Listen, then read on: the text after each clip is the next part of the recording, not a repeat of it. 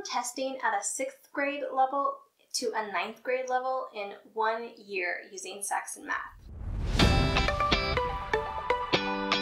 This is going to be a review of Saxon Math 7.6 from 2021 because I did a review before we actually had used the program. I did a review a week or two in, and now we have completed an entire year from 2020 to 2021 using Saxon Math, and I have a much broader view, and I have fallen even more in love with it, and it has been an incredible asset to my family in the math department. So let me tell you about Saxon Math and give you an updated review of Saxon Math 7.6. I'm going to speed through some of the most important things like cost. It's $188.51 on the Sonlight website. However, this comes with 3 books, 2 that are not consumable, 1 that is consumable, and a DVD. I bought the whole package, but you definitely don't have to do that. So the ones that aren't consumable, you can use for other children if you have them, and if not, you can resell them and get a lot of your money back for the ones that you didn't write in.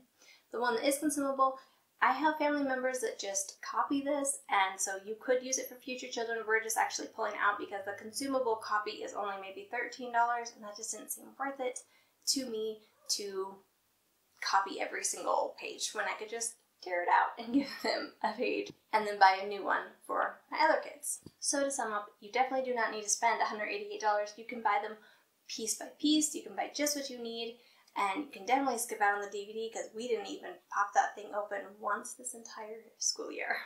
Okay, so it comes with the student textbook and the solutions manual, and both of these they're technically not considered consumable. The student workbook isn't, but my child does all of his work in a notebook. So he looks at the questions in the student workbook and then he puts the answers into the notebook. So it really is a very consumable product, it's not consumable because he can just reuse it. We can reuse that one as much as we want. So the first thing I have to say is that my child was starting 7th grade last fall 2022. So he went through Saxon 7.6 from 2020 to 2021, and he ended the school year 3 grades higher than he ended 2020 when we were doing teaching textbooks. If you want to learn more about our experience with teaching textbooks, I'll put a video up here. That was crazy. But Saxon Math, with just me, no tutor, he went up 3 grades. This is another reason why I love testing yearly, which I talk about in another video, but it's something that really helps me to know where my kids are at and see how they're performing, but also seeing how much they're understanding, because that's really what matters. Like, what are they actually grasping? What concepts do they need help with still, or where they might be struggling, but where they're excelling. And for me, seeing those numbers, seeing that massive jump in his grades from 6th, he was testing at a 6th grade level, to testing at a 9th grade level, that was massive for me. And it made sticking with Saxon basically a no-brainer, because we're absolutely going to keep doing Saxon, especially since he's understanding it, I'm understanding it. It's easy for me to teach him. And like I said, we haven't even used the DVD that came with his lesson because we haven't needed it. He's doing so well without it that there's just no point in having that extra thing. The workbooks explain the problems really, really clearly. And because he and I are both learners that just do better from reading versus seeing a video on it, I can't explain it because normally you think seeing is better, but actually just reading it, we're able to understand it a lot more clearly. And this has been massive in being able to learn math at a good, healthy rate, and also an enjoyable rate. Like, we're actually enjoying math for the first time in quite a while. Some of the things that children don't like about Saxon is that it is very repetitive. You've got a warm-up, you've got a practice, and then you've got your actual lesson. And on top of those things, you also have the consumable worksheets I mentioned. So it can be a time-consuming process. So every single day in your lessons, you're still practicing something you learned in a previous lesson and implementing the new things you learned.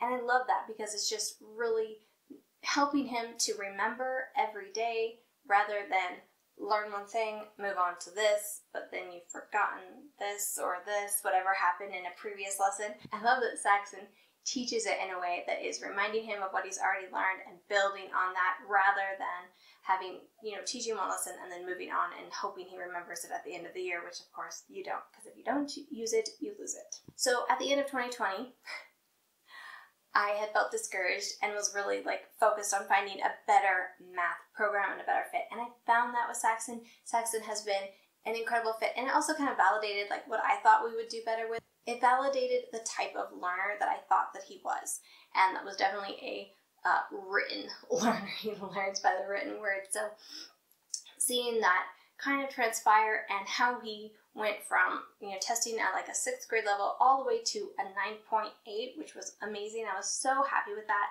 and he was really happy with that. He was really proud of himself. He was able to take that test and feel really good about his results and a lot more confident in his math skills, as opposed to the end of 2020 when he was feeling a little bit less excited and encouraged about his math. So my summary of Saxon Math 7.6 would be absolutely go for it if you guys are, if your child is better with written instructions and can gain more clarity.